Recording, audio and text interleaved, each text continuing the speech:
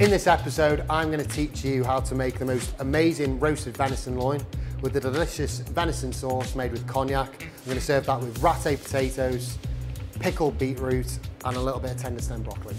Let's get cooking. The first thing that we're going to do is make the venison sauce. So, exactly the same as any of the other sauces. Pan, nice and hot, oil in the pan. Ask any of you, butcher, or you can probably get some from the local supermarket. I'm going to use a venison loin for this dish. So any of the trim, just say to your butcher, when you prep the venison loin, please don't throw any of the trim or bones away. Can I have them? And he'll kindly chop them up for you like this. So venison trim to the pan. Make sure your pan's nice and hot so it's sizzling. Just leave that in the pan, get a good caramelization on it again. And like any of the other sauces that I've said, kind of starts off with the basics again. So we've got our carrot,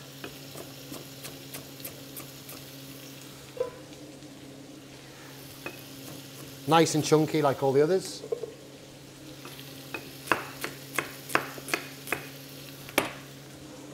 Okay, and then straight in with the trim. Onions, again just quarter.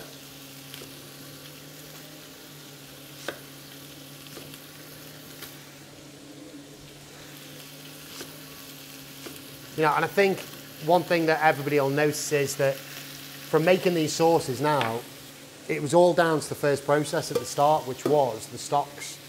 Once you've made the stocks at the start, the rest of it is really, really easy. And again, you can experiment with anything, you know. I'm throwing in different ingredients that I put in my sauces, but, you know, if you're thinking of venison sauce, venison and juniper works really, really well. Just add some juniper berries to it. If you think that you'd like to add a little bit of rosemary in the sauce because you think that rosemary works really well with venison, it does. Add that to it if you like. Pine as well, you know. Deer are often in the woods. What's in the woods? Lots of pine trees, so it gives it that nice floral note. If you just want to add a couple of little pine leaves to there or pine branches, that'll give it a really nice flavour too. So all in the pan there now. We've got some leeks, carrots, onions, and our venison trim. So we're just going to give that a nice little stir around. Okay, so next, what have I got? In here, I've got a little bit of red currant jelly. This is going to add a little bit of sweetness to the dish. Venison is game, and it has got a gamey flavour to it. So to counteract that strong gamey flavour, we just add a little bit of the red currant jelly. You can buy that in any supermarkets, in jars, whatever you like. Add, I don't know, probably about 300 grams of red currant jelly to that. And that's going to slightly caramelise in the pan. So in with the red currant jelly. You'll hear the pan, the noise of the pan change. And you'll see it just starting to bubble. It starts to bubble and caramelise really, really quick because the red currant jelly is so high in sugar. So give that a nice little stir. Right, in here now we've got some cognac. Entirely up to you as well. You can put whatever you like in it. Whiskey works really, really well with venison. Sherry works really well with venison. I've decided to use cognac in this recipe because I think it suits the dish best. So in with the cognac. Again, cook that down for a second. In here, we've got our veal stock. And then we've got our brown chicken stock as well. So, tiny touch of double cream. And just a couple of knobs of butter. So all we want to do with that now is bring that up to the boil, like all the other sauces. Nice little rolling boil, ticking over, just until it's about reduced by half, and then we're going to pass that off, strain it into another pan, and then put that on a rapid reduce until it's the consistency of the sauce that we like, just so it coats the back of the spoon.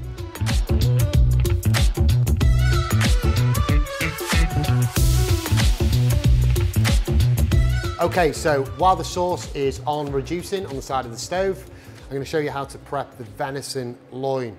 Now, you can prep the sauce in advance. You don't have to do it at the same time.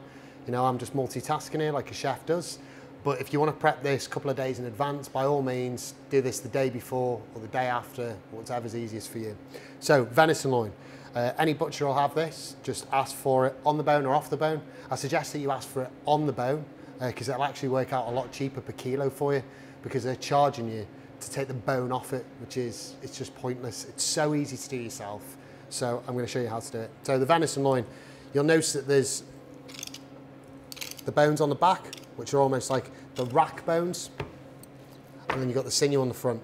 So all you want to do with it is just pull with your fingers. You'll see where the bones are. Get your knife and just follow your knife down the back of the bones.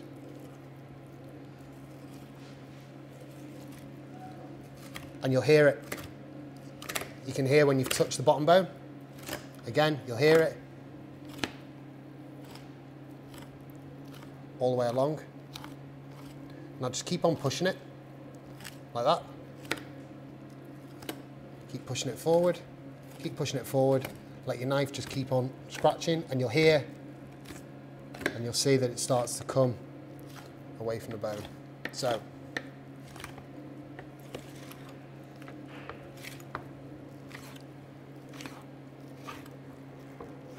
I mean, that is so simple to do. Why would you pay an extra £4 or £5 a kilo when you can just do that at home? Now this, really, really simple. Give it a nice little twist with your knife, straight down, keep twist again, and it comes off like that. Now continue doing that all the way through the bone, and then you've got the bones for your next venison sauce that you want to make. So, now you're left with the loin. So again, a lot of the time, a lot of this stuff comes off with your hands.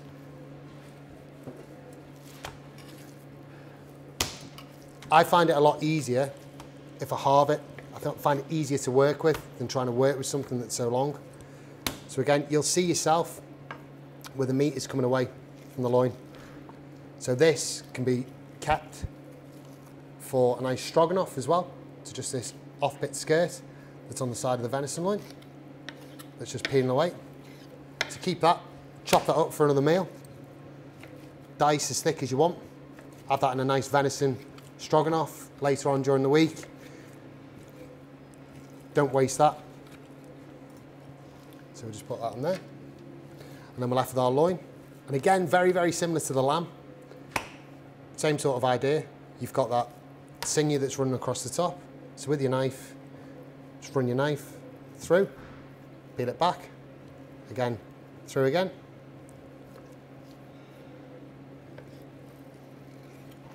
All the way down, just discard that. Flip it over, any of that sinew, in with your knife, and just let your knife glide along the back, take all that sinew off. Again, just round it off.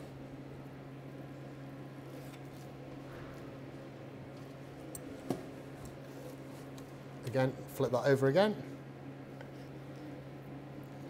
Round that off.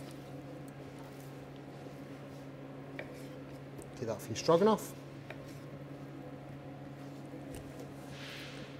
One clean venison loin there. And you can also do a Wellington exactly the same way that I did the lamb one. If you want to use venison, entirely up to you. Just kind of look at it in the same way that you'd need to get maybe 2 little tenderloins, maybe nick a bottom off the end of the venison, create 2 little tenderloins, make the process exactly the same way, but use the venison, that can work. So again, in with your knife, follow it right down the bottom, peel all that off, in with your knife on that side, flick it over, get rid of that. This part, use for something else.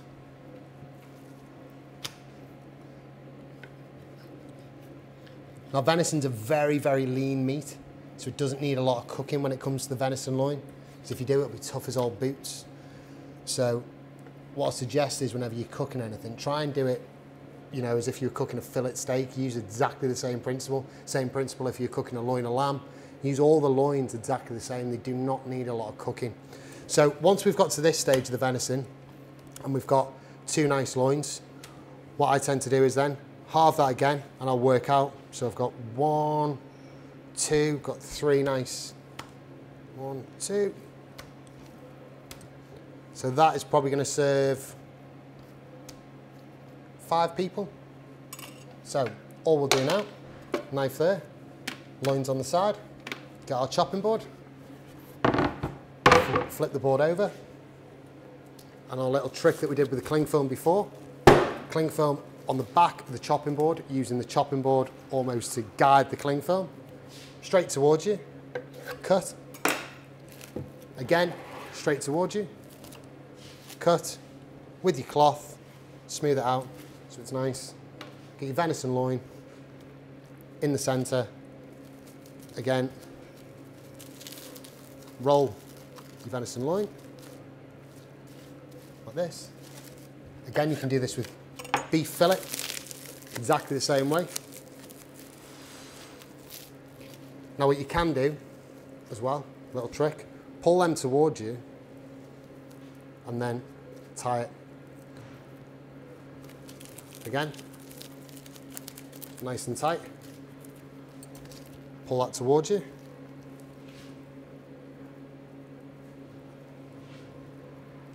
then give that a nice tie. Top, bottom, off, and you're left with that nice ballantine, cylinder shape piece of venison. And then all I want you to do with that is pop that in the fridge for about 6-7 hours, just till it firms up. Continue the process with all the other loins, and then I'll show you now.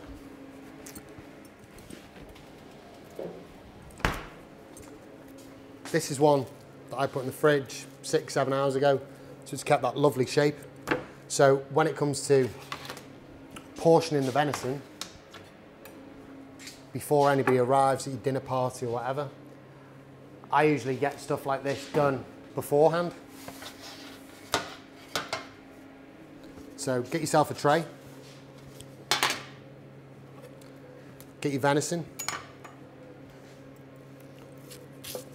take the bottom off, and then just have a look. One,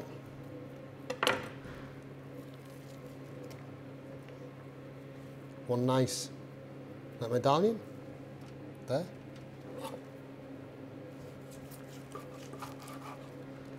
Two, that's your second one.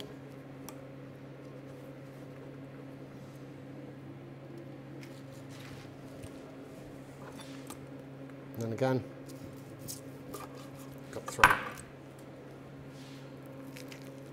So you've got 3 nice little medallions of venison, and they're all ready to go in the pan later. Now what I do suggest is with meat, and this is where a lot of people always go wrong, they will do that whole process, they'll pop the venison in the fridge, they'll portion all the meat, and then they'll put the meat back in the fridge again until the friends arrive. The friends will arrive, everybody will sit down for dinner, they'll take the meat straight out the fridge and expect it to cook perfectly straight in a pan. Well, it's like anything, isn't it? If you've taken something from a cold fridge, it's really, really firm. So as soon as it touches the pan, it firms up on the outside, but the center of it is still fridge cold. So what I always do whenever it comes to anything cooking like meat, maybe an hour, hour and a half or so before your friends arrive, just take your meat out while your sauce is reducing on the side and just leave it to come up to room temperature. That way, when you're cooking your meat, it will cook more evenly, and when you rest it, it'll be perfectly cooked. So now the venison's out, resting at room temp for a good hour, hour and a half. I'm just going to finish off the sauce. So like I said, the sauce has been brought up to the boil now. It's reduced by about a half. So all I'm going to do,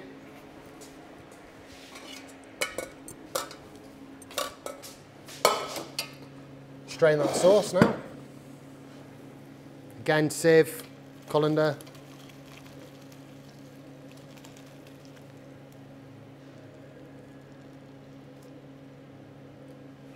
All through there. Okay. And like I said, make sure that's all out. And then, if possible, when at home, try and use the largest pan you've got. So I've just decanted that into a smaller pan just while we're straining it. Put that pan back on the stove with nothing else in it, and then just decanter it again back into the larger pan. So then all we can do is turn the heat up really, really high, bring that up to a boil, and then a rapid reduce until the sauce consistency is where we want it to be, which is just going to coat the back of the spoon and give you that nice glaze.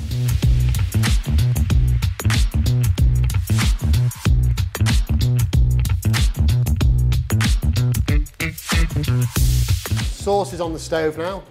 That's on a rapid reduce, so we've probably got about 10, 12 minutes left on that until it's the consistency that we want it to be at.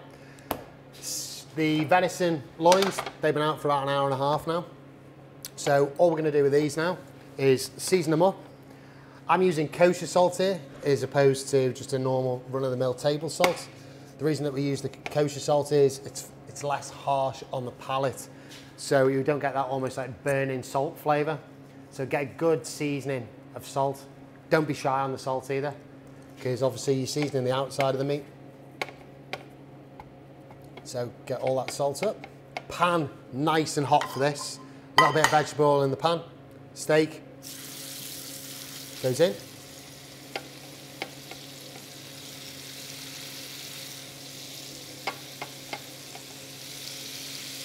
So just treat this like you would any other steak, usually fillet steak, same sort of thickness as well. The thing that you've got to be really, really careful is with venison, because it is so lean. If you do overcook it, I would suggest no more than medium. If you like your venison well done, make a venison stew. Don't bother wasting your money on a venison loin. If you want it cooked properly, medium rare or medium if that's a must. But anything over that is sacrilege. Just get yourself some venison trim and make a nice venison stew if that's how you like it cooked. But if you're going to do it like this, medium rare to medium. So we want a nice crust and caramelisation on the meat. So that's why we get the pan nice and hot. There's no need to stand there. You see a lot of people that constantly move the pan, like because they're moving it, it's going to caramelise or crisp up even more. It's not. Don't touch it. You'll almost hear that rapid sizzle noise will start to mellow out when the meat starts to caramelise enough. So in this pan over here, while the venison's cooking, I've heavily seasoned that again with kosher salt. Over here to serve with it, what I like to serve with this venison dish, I want to do something that's quite homely as well. I've got a variety of potato which is called a ratte potato, which is a French potato. And the way that we cook them, a little bit like before where it was we comp feed belly pork, we actually comp feed the potatoes. So vegetable oil in a pan, lots of aromats, garlic, rosemary, thyme, bay leaves. Pop your potatoes in there, taste the oil as well to make sure you've got the seasoning right. You want it to be quite high in salt as well because it's going to penetrate the potato. Leave them on the stove at a medium heat just until your knife goes slightly through the potato, but don't do it so the potatoes are falling apart, because what you want to do is you want to take them off the heat just before they're there and they're nearly cooked and let them cool down completely in the liquid. They're even better the day after, which is what we've done here. So these are full of flavour now. So the way that I want to serve this is just half your ratte potatoes. And like I said, it's all about the prep work. So you can cook the potatoes in advance, you can get the venison ballantines done in advance, you can get your potatoes halved in advance, so when people come for dinner, all they've got to do, sit down.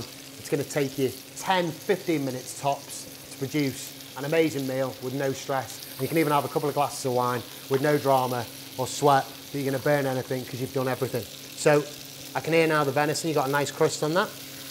Just flip that over in the pan. Again, good caramelisation on that side too. Ratte potatoes, like I said, we're just going to halve them.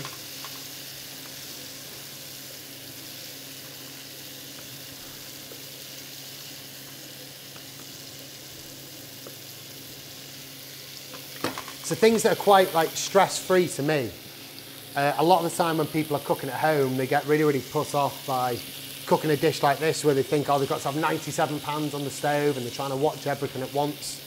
I kind of think of it like this. If I'm serving a dish with venison and I've gone to all this time and care making these lovely potatoes and everything, why would I bother cooking anything in a separate pan? So the next stage of the venison obviously is we get that nice caramelisation on it that we want, which we've got now. Then we're going to add a little bit of butter.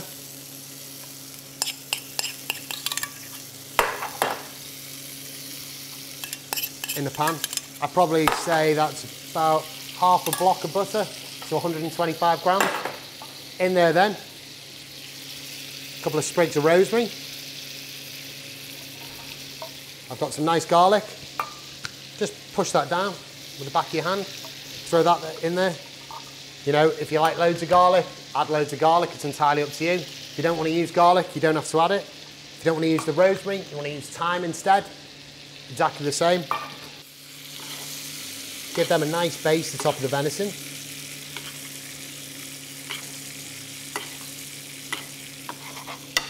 And then take your ratte potatoes, side down that I've just cut in half.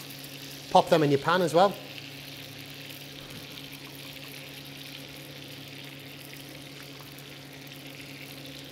And they'll start to go all bubbly in there. Give them as many as you want or as little. Venison, see where we're at with that. Right. Oven on, 180 degrees. Venison in the oven, about 4.5 minutes if you want it medium rare. If you want it medium, I'd go about 5 or 6 depending on the thickness that you cut it.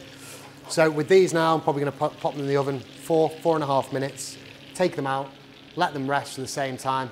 And meanwhile, while we're doing that, I'll pass the sauce and I'll cook the tender stem broccoli, which we've got here, just in a nice little bit of salted water, and then we're ready to plate up. So venison and potatoes all go in the oven now, 180 degrees. While everything's nearly there, we've got the sauce, which is ready now. That's reduced to the consistency we want. So we're just going to decanter that into a smaller pan. So you'll see that's nice, thick, dark in colour and nice and rich. It's got a nice shine to it too. Take that off. Our pan of salt water has come up to the boil. So we're just going to drop our tender stem broccoli in there. Again, just drop that in there for 2-3 minutes. Don't boil it, it's meant to be green. It's not meant to be brown. Our venison's ready, out. So we just want to rest that.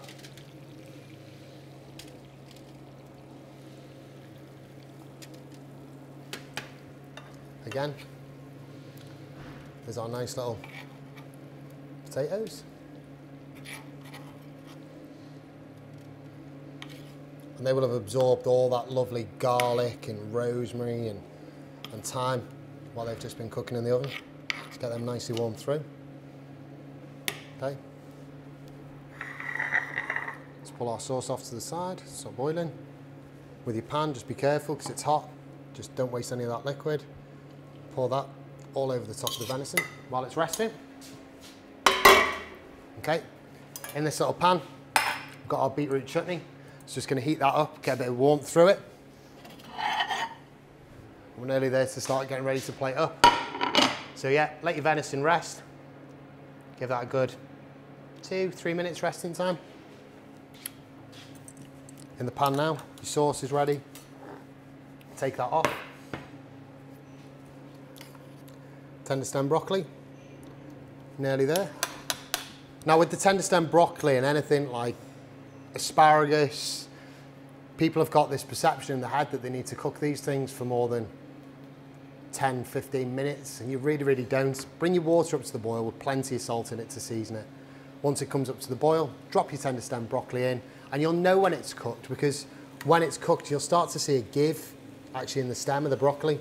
So I'd say 3-4 minutes max. Get it straight out of the water and get it on the plate, because any longer than that, you know, you're not far away from a broccoli puree. So in our pan, just a nice little beetroot relish or beetroot chutney. Make this really, really simple. Raw beetroot. Everybody's got a box grater at home, I hope. Or if they haven't, invest in one. Get your beetroot, instead of using the rough, coarse side of the box grater, which is used for cheddar cheese, turn it round and you'll notice you've got a thinner side, which is for a parmesan. Peel your beetroot, grate it on the box grater. The recipe that I'll give you to go alongside it, it's really, really simple. It's just 100 grams of sugar and it's 200 grams of white wine vinegar, 1 shallot and some juniper berries. All you do is add that to the pan, leave it on the side and reduce it down. And it'll actually cook the beetroot really quick because you've cut it so fine through that small little parmesan grate, and you'll end up with a nice little sticky chutney. And as everybody knows, venison and beetroot is an absolute dream together. So here's our pan now, tender stem. You can see that it starts to get a little bit of give. Place that on there.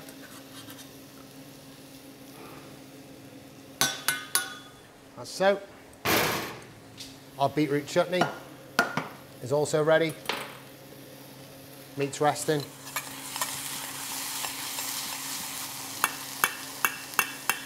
Right, so it's time now. We can start plating up. It's entirely up to you how you want to plate this up. You've got total free reign.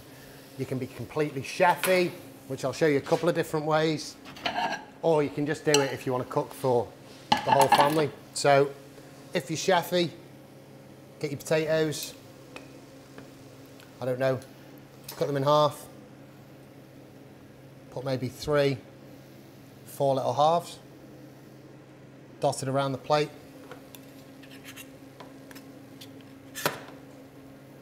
Nice little dollop of beetroot chutney. Make them 2 or 3 of that.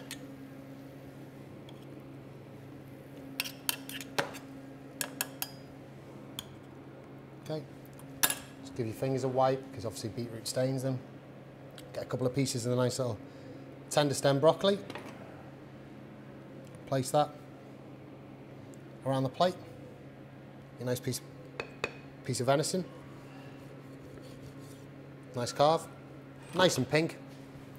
Finish that with a little bit of Malton sea salt on top. Just put 1 there, I know, put 1 over here. Okay, if you're doing it at home, and do it a little bit more rustic, same again, cut your venison, a little bit of that, on the plate. Get a nice big dollop. Your beetroot chutney. A couple of pieces of tender stem. Nice new potatoes.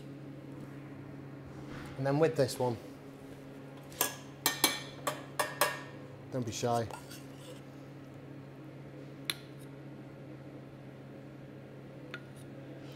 Nice bit of the venison sauce.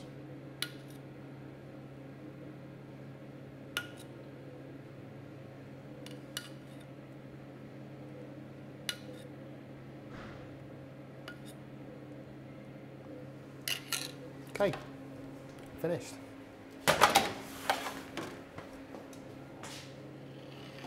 And that's it. So there's my roasted venison loin, stunning venison sauce with a little bit of cognac, beetroot chutney, roasted ratte potatoes and tender stem broccoli.